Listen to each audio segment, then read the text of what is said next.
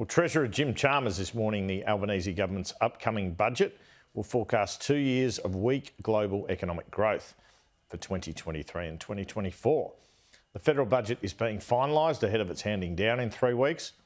The government has flagged energy, industry and care, as well as cost of living relief, and a push for further resilience to international economic uncertainty as the budget's focus.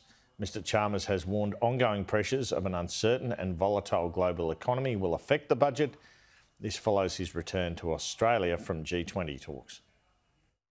The best antidote to global economic uncertainty is responsible economic management here at home.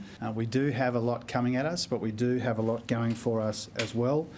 Low unemployment, high prices for our exports, and both of those things are helping the budget right now, but the pressures on the budget are intensifying.